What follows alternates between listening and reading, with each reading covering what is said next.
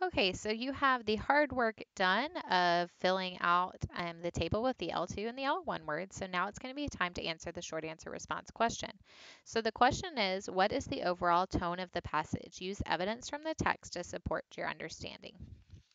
Okay, so I'm going to use my L2s, right? I'm going to use these and use the L1s to actually answer this question. So remember, we're always going to start with a topic sentence.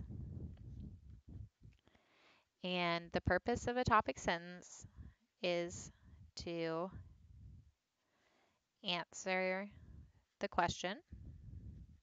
And then, just like with the images we worked with, we're going to wrap it up. So we're going to have an L2, an L1, and then another L2. Now remember that we've been color coding these to ensure that we get everything that we need. And I always do my L2s in red, and I do my L1s in blue.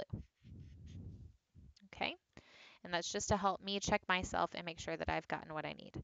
Okay, within the topic sentence, we want to try to use two L2 words.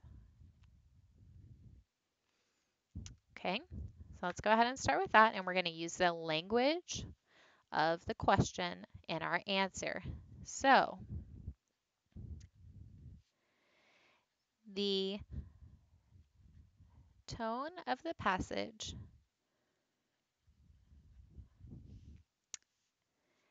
is, let's see,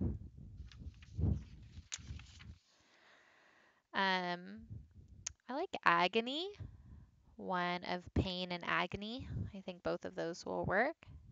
Is one of pain and agony. Okay, so let's look. Am I answering the question? Yes, it's asking the tone. Do I think that the tone brings a feeling of pain and agony? Yes. Okay, pain is an L2. Agony is an L2. So I'm going to do those in red. Okay, so once you get that done, you'll be ready to move on to your first wrap.